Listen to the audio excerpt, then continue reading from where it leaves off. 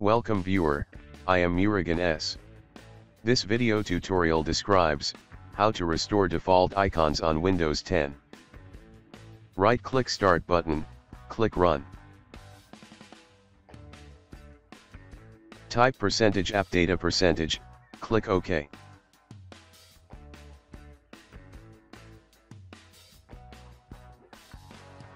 Click View.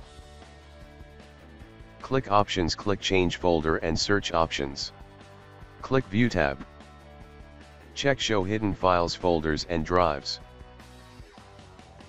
Click Up Data. Open Local Folder.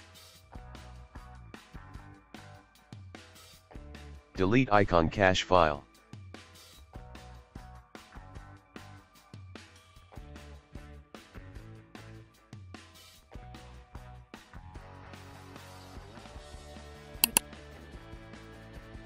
Restart system.